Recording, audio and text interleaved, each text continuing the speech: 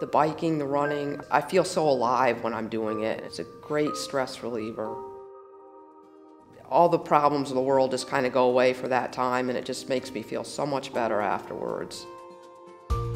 Kind of got into triathlons back, say, about 1996. When I started with the knee issues, it was kind of a progressive type of thing. The last several years, it just got worse and worse, to the point where even riding the bike, it would be painful. Running, it never felt good there for a while, but I just so didn't want to give it up. I was told I was going to need a knee replacement. I did see another doctor about that, and one of the first things he said to me when I told him I did like triathlons and I ran and that sort of thing, he said, well, you won't be doing that anymore. And that just took everything out of me right then.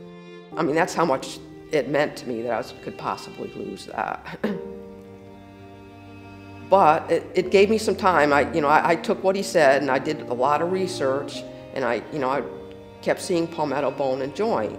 So I looked up Palmetto Bone and Joint, and I found Dr. Logging on there. And when I clicked on his profile, I saw that he used to do triathlons. So I said, this is the doctor that I need to go see. And when I went to see him, he actually gave me hope. Yes, there is a possibility you could run after this. So that just changed everything for me. I at least had that little bit of hope going into the knee surgery. I did everything that they told me to do. Everything started to come around. I mean, it took a little bit, but I put in all this work, and he let me start running again on it.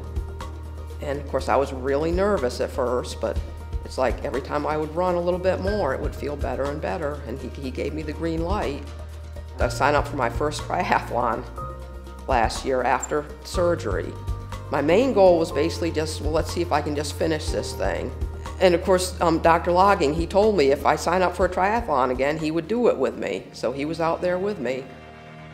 I got out there, swim felt great, got on the bike, everything was great, got to the run, and it was amazing. I mean, still, again, no pain, even after the swimming and the biking.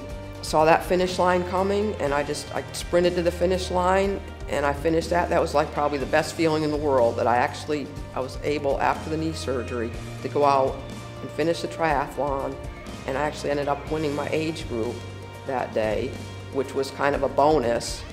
That was just the best day for me, really, after being told that no, you won't be doing that anymore. So it's just been great to be able to do this again, pain-free.